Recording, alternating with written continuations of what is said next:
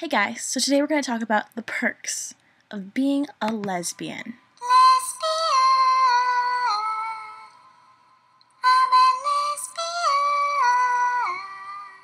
Do you hear that? Lesbian. I stand out in a crowd, I am a 1 in 10. This needs to stop. You don't have to use protection. There's no pregnancy risks. You can stay friends with your exes. Lesbians have the lowest amount of risk for STDs. I see it all the time. Heck, I'm even in contact with my first girlfriend.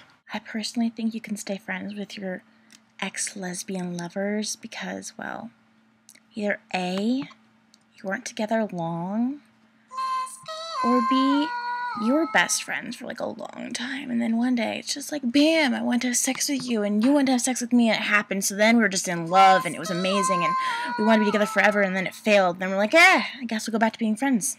After all, the term U-Haul didn't just come out of nowhere. It happens. Your closet doubles sharing clothes, and in my case, I can even share shoes. We have the same shoe size, we wear the same shirt size.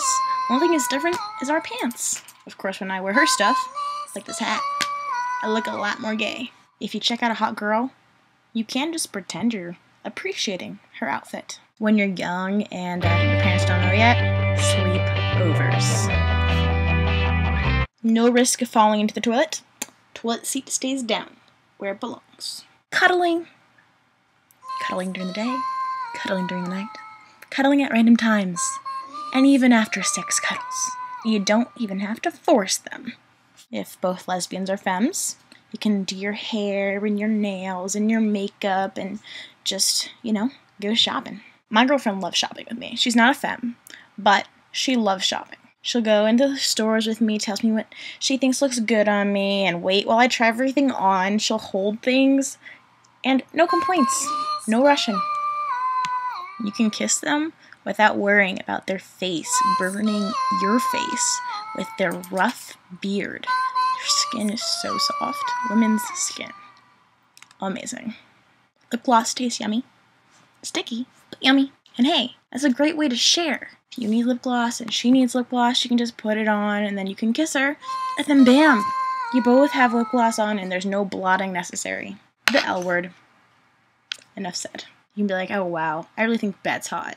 Wow, Shane is just so sexy and I want to sleep with her. And your girlfriend won't get mad because she understands. You can go into public restrooms with your girlfriend. Except I personally kind of just keep it in the, I'm going here to go to the bathroom, please don't talk to me or communicate with me because it's just awkward. This is a big perk over being a lesbian couple versus a gay couple. It's cheaper to get a sperm donor than it is to get an egg donor. You always have a pillow with you. These are pillows that go everywhere.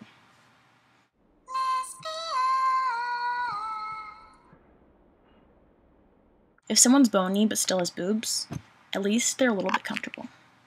Guys, lost fucking cause. You don't feel totally gross if you don't shave your legs because you know that she's probably not going to shave them either. It's winter. Who cares? Your partner's not as grossed out by your period.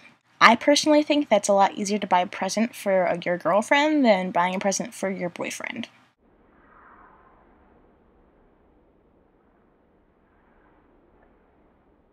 This is just a fact. Masturbation is actually practice for sex. You don't need to fake anything. They pretty much know what you want because they understand how your body works. And if they're not doing it right, you can explain it to them very easily and bam! Amazing sex. As many chick flicks as you want. You can cry with them because they understand emotions. And you can be like, I'm fine with a girl. And I'll be like, what's wrong? And they're like, nothing. Then they'll be like, just tell me, you'll feel better when you tell me.